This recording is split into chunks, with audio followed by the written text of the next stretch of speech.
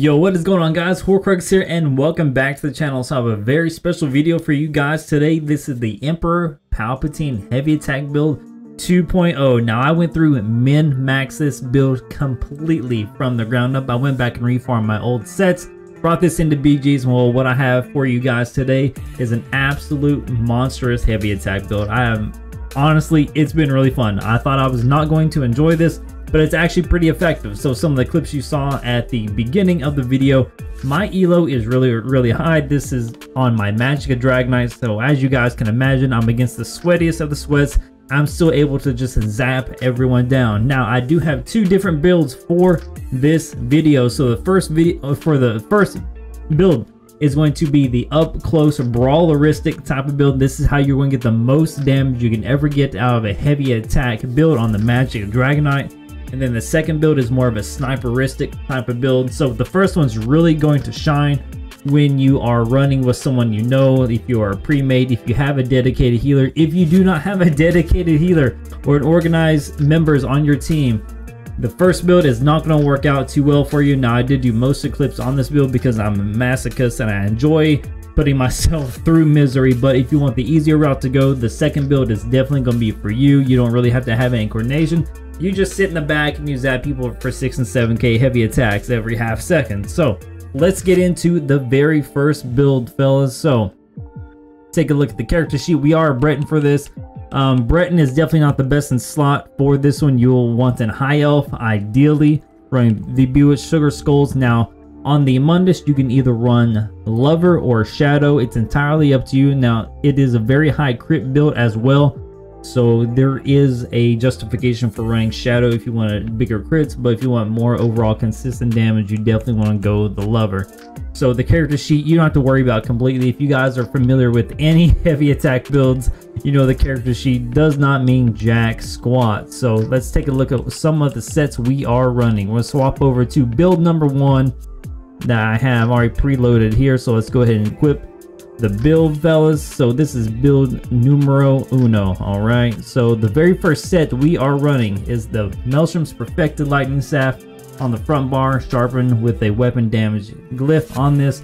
You do not have to have the perfected version. The perfected version does give you a little bit more offensive penetration, but this is for one of our skills, our wall ability. When we put it down, each one of our lightning staff ticks is going to tick for an additional amount of damage. Yes, this is a lightning staff, or is the second build is going to be as well. Now when it comes to the creme de la creme, what sets we're running, so there's 2 sets that kind of function very similar. There's 3 sets that kind of do the same thing. Well, technically 4 sets because one of them's a trial set, but these are really easy to attain. You don't need any DLC. You can just do the base game. So the very first set is Undaunted Unweaver. Essentially you get max Magicka crit. This is on our back bar only. Okay, so when you use an ability that calls Stamina, we're going to be using Trap Beast for this build. Essentially what it does is it gives you a buff that occurs on your little dude down here. So I'm gonna go ahead and buff. You see my little bar down there. You have 10 seconds of your light and heavy attacks doing additional damage. So when we go in for our burst combo, I'll explain that later, you want to throw down Trap Beast and then swap to your front bar. So this is the very first set we are using.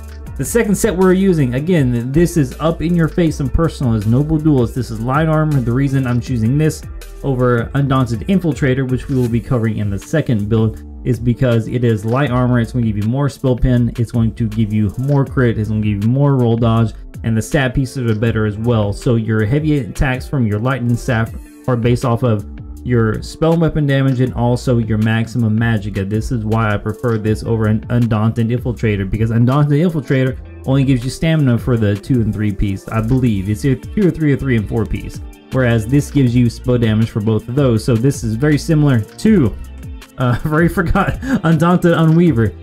It actually gives you more attack damage for your light and heavy attacks. Now the only snafu to this is you have to be within melee range. So what does melee range mean? So take a look at my guy right here. This technically is not melee range. You have to be really close. So we start attacking right here. You notice excuse me, that we have the buff here on our screen. So if we kind of take a look and see exactly how far this is, we can scoot back just a little bit more. I think this is the distance. Oh, we almost logged out there, guys. It would not have been good. So this is about the distance you have to be from your opponent in order to get the damage from this. So as you can imagine, you do not want to be running this solo. Okay, I did it again just because I'm a masochist, but this is how you get the most damage on your build. Now you have to kind of combat being able to be up in someone's face. So on the traits, you will want divines, impen, well fitted. It really doesn't matter. If you want to go super heavy crit build, you want to go all divines with a shadow. It really doesn't matter what the traits are. Impenetrable is just fine. You don't want sturdy, obviously, or invigorating, or training, or none of that garbage. But we'll hop in over to the jewelry. We're not running a mythic item. Well, we are running mythic item. It's actually on our head. We're running Noble Duelist. And all the jewelry is arcane, all spell damage. You don't need any recovery whatsoever because you're constantly heavy attacking, gaining resources back. Now, you do have to tank up a little bit. You can go all in if you really trust your healer and you trust the people you're running with. You do not have to tank up, so you can get away with running whatever damaging monster set that you want. But me, since I run solo on this build, I had to run Gaze of Sithis to tank myself up a little bit, as well as Swarm Mothers for a little bit more of a stat increase. So we have about 30k maximum health, which is about what you want to be at when you go into BGs anyway. Ideally around 31k, and then when you go into BGs it's like 29.5k. But yeah, it's okay. We are running 5 light, 1 medium, 1 heavy on this build as well. We have tri-stats and all the big pieces. So this covers the gear. So your basic rotation, what I found works absolute best for this build. Let's go ahead and go over the skills, and then I'll kind of go over the rotation. It did take me about an hour and a half to really fine-tune the way this build needs to function in order for you to get your combo off up close. So we're running Inner Light. This is to give us crit on the front bar, and this is also to bolster our max and magicka. Like I said before, your damage with your light and heavy attacks is based off of your spell damage and also your max and magicka. So we are running a CC. We are running Fossilized.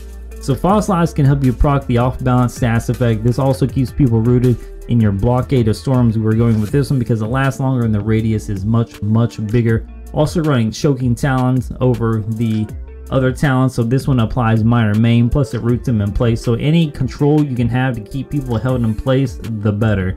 And then we have Structured Entropy. This is only here to proc our empowering passive from our mage's skill line. So the way it works is you're going to toss down your barb trap. We'll go over the back bar.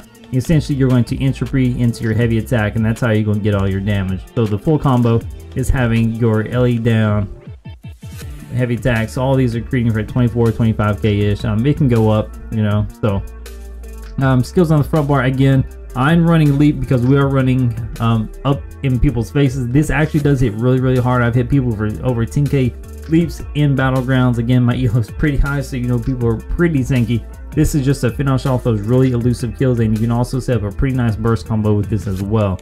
Now back bar running Molten Armaments. This is why this is so good on the magic of Dragonite, because it buffs your heavy attacks by 50%. So when you're channeling your lightning staff, each single tick counts as a heavy attack. So it does 50% more damage. Now we have our self-heal, Coagulating Blood on the back bar. We have Cauterize, and this is for crit on the back bar, plus a little bit ongoing healing. We have Volatile Armor. You can run the other armor if you want, but I typically use this to pull Night Blades out of stealth. And then we have Barb Trap. So Barb Trap is used to proc Undaunted Infiltrator on our back bar. Well, excuse me, Undaunted Unweaver on our back bar. And also when it activates, it gives you Minor Force, further increasing your critical damage by 10%. And then we're also running Corrosive Armor. When you get Zerg down, you need a Galgel free card, and you can actually delete people very easily. When you pop Corrosive Armor, and you're able to line up your combo. Now, the beauty about this, you want to kind of play this like a Dragonite. So the way I like to do this, I like to toss down my trap before I go into anything. So you have 10 seconds of this buff. You're right. So you got 10 seconds to kind of line up your burst, right? So after you toss this down, I typically like to just toss this wall down anywhere. The AoE on this is pretty large, right? So you want to have obviously this down. You want to Talons first if you can. You want to Talons and then Entropy. What this is going to allow you to do, so it doesn't matter if Entropy hits or not, it's going to give you the buff regardless, your empowering buff.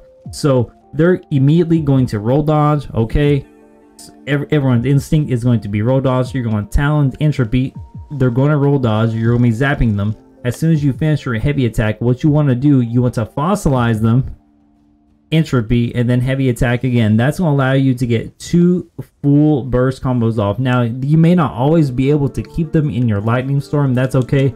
This is just there. Hey, if they choose to stand in it, they're really going to get screwed over. So again, the combo is going to be toss your barb trap. You obviously have your lightning form down. You want the talons, entropy, heavy attack, right?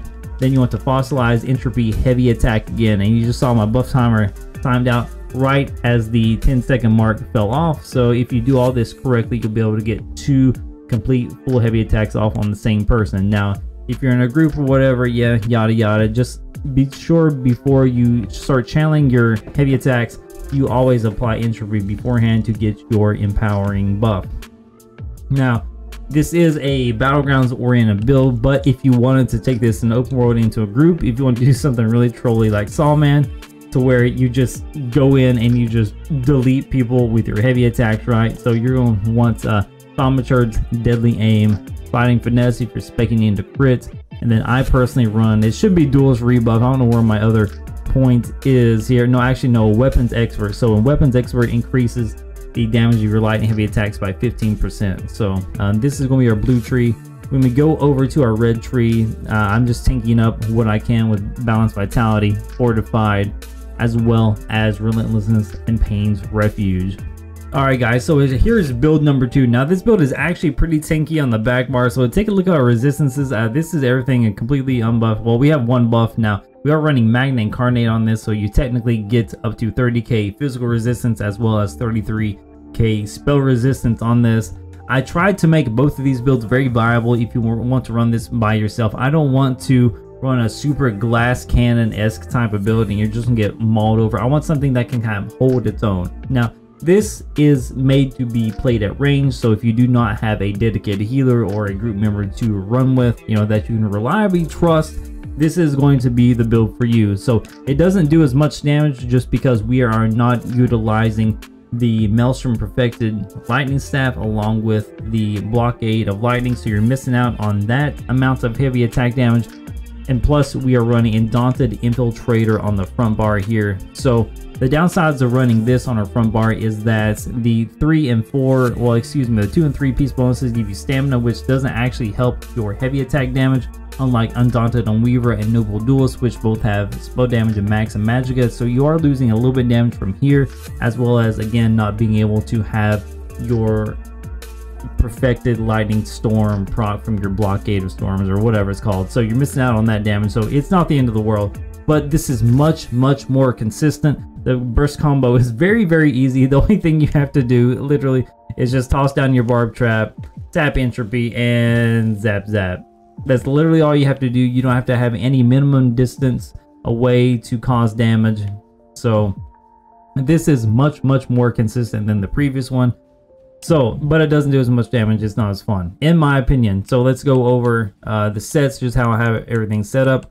Apologies, I am running an ice staff of the Undaunted Unweaver. On the other build, the first build, I forgot to mention it is defending on the back bar as well. I'm running an ice staff, and I know you guys are going to point out in the comments, oh Hoarcrux, well what about try focus? It's actually eating into your magicka when you block. Oh no, why would you ever do that? Well guys, you have 100% magicka pretty much the entire time. So it's actually in your benefit from when you do block on occasion for it to come from your max and magic pool, just so you have more stamina to play around with. So running an ice staff actually works in your favor. Yes, I know I'm running Sithis, but just because you're running Sithis on the build does not mean you do not have to block. You do have to block incoming CCs, right?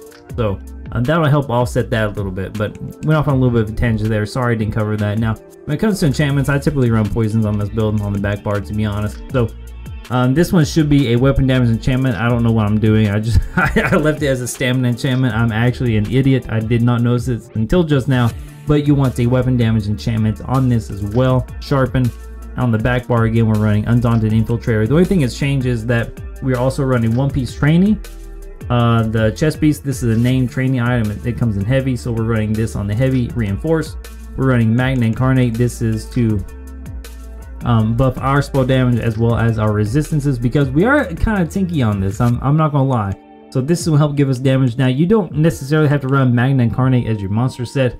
if you want to run the little troll thing that goes around breeze fire, what's it called, the Daedroth that breeze fire, that one works out pretty good too. It's really trolly, it's untargetable, and it does do a decent amount of damage if you want to run that. And then we just gotta kind of move everything around, you know, just whatever pieces you gotta have. It's not the end of the world, right? We do have impin on most of the pieces just to tank us up. Well fit is a really good trait as well. Tri-stats on all the big pieces as usual. And then our other mythic item we're running is Marking Ring of Majesty. This does bolster our offenses as well as our defenses. Again, we're pretty tanky on this. Now, if you had Death Dealer's Fate, you can run that as well. Other mythic items you could possibly run, I mean, technically you could run Malacanth, but I think once you see the crits roll off and you're critting people for 6 and 7k. Now on the other build, I'm hitting people for like 9 and 10k crits on occasion. So especially those squishy Nightblades, oh, you light them up. It feels so good. But yeah, on this build, you can probably expect an average of between 4 to 5.5k ticks from your lightning staff, on the upwards of 7k. Now on the other build, you can expect around 6 to 7 on average kind of ticks, which everything's fully procced. And then on the upper end, you can expect anyway from 8.5 to like 9.5k crits. On occasion, I have gotten 10k crits, but those are on some really squishy Nightblades. So that's the setup for this one. Again, all spell damage. I do have this one as Bloodthirsty and Arcane. It's kind of the same. Just Bloodthirsty is just fine. Don't waste your transmute stones trying to retransmute this. You're not going to notice any difference whatsoever. Now, what did change are the skills on the front bar. Since this is more of a range class, a range type of setup, you need range spells as well. So Inner Light is still the same. We have Volcanic Rune, so you can set up a really interesting combo with this. If you're expecting people to jump on you, it's really good to line up your combo like this. You can do the exact same thing to the first build if you want to. I just prefer Fossilize on the build. So you can toss down your trap like as per usual. You can light attack. Now, if you expect people's going to come in for your burst, toss a rune on yourself. So when you entropy and you start heavy attacking, right? If they jump on you, they jump into this room, you are going to get an entirely free lightning heavy attack off, and that's going to bring anyone down to half health, and so they're going to immediately have to go on the defensive. If you're able to get a leap off, you want to pop corrosive armor, you're going to be able to get another couple of rotations of your lightning staff heavy attacks off, and you're just going to zap them into oblivion. Okay, it's really fun, man. Like this combo is so easy. You just gotta make sure your traps down. You just entropy heavy attack. That's literally all you have to do, and you're going to do a buttload amount of damage. So going on to Choking Talons. Again, this is just when people jump on you. Also inflicts a minor maim to kind of give you some space. Bring entropy, and then we're also running elemental susceptibility. Since we have infinite sustain on this, pretty much you want to run the other morph. This inflicts people with different status effects at every time it ticks. So and plus it stays on them for freaking ever. And then for your ultimate, you actually want meteor, because this is actually a range build. You can run leap if you want, or standard for more of a group play, but typically I play this build at range when you don't have a person grouped up with you in a pre-made healing you, yada yada. This is just kind of, you can sit in the back and just zap people, you know, like Emperor Palpatine. And the back bar is exactly the same. Feel free to change this around a little bit. We do have access to minor force. You don't necessarily have to have the Stygic Order skill line. If you did want to put the Stygic Order skill line on this and spec into crits, you can take out elemental susceptibility and put on channel acceleration. So that's entirely up to you. Champion points still gonna be the same, right? So yeah, this has been 2 different renditions of the same build. Just kind of recap, the very first build I showed you guys is more up in your face and personal. You definitely need someone who's a really good teammate for you to run that build effectively. Pros and cons to that build is that it does a lot more damage, probably 20% more damage, but you do have to be up in front of their face, and so you may take a lot of pressure at times when you're just not ready for it. So that's downside to build number 1. Build number 2, it does do less damage, again probably like 20% or 15% ish less damage. You are pretty tanky as well, and you can just zap people from you don't have to get your hands dirty. You can just zap and be done with it. You guys saw in the beginning I dual pan the axe and packed him up on the build. It's pretty funny. I don't think he was ready for the heavy attack build, but I will tell you guys, of all the BGs I've been in, it's been kind of hit or miss, not gonna lie, to whether I got absolutely crapped on or I completely popped off. Some matches I was able to hit 4 million damage. Some matches I was only able to hit like 1.1 mil. It just really depends on who you're up against. But if you have a dedicated healer, this build really pops off. If they can't kill you and you're zapping the entire AoE ball group that's jumping on you, it's just phenomenal. Like, this has actually been a really fun build. The grinding, it's not too bad. The dungeons are really easy. You can solo grind this if you want to. I suggest running a heavy attack build, and this also works really good for PvE as well. Come to find out, I'm hitting like 50k tick crits in PvE running this exact same build, and I was able to literally use my PvP build for PvE and vice versa. So it does have play. I mean, if you're casual, just wanting to do veteran content, you can run the first build as well as run it in BGs. And so it's a lot of fun. I had a lot of fun making this, and hopefully you guys enjoy it. This has been Hoarcrux. Please, guys, don't forget to like and sub, and a huge shout out to my patrons and my community members. Sorry for not mentioning you all at the beginning of the video, but better late than never. So thank you all for watching this video, and I'll catch you all in the next one. Peace.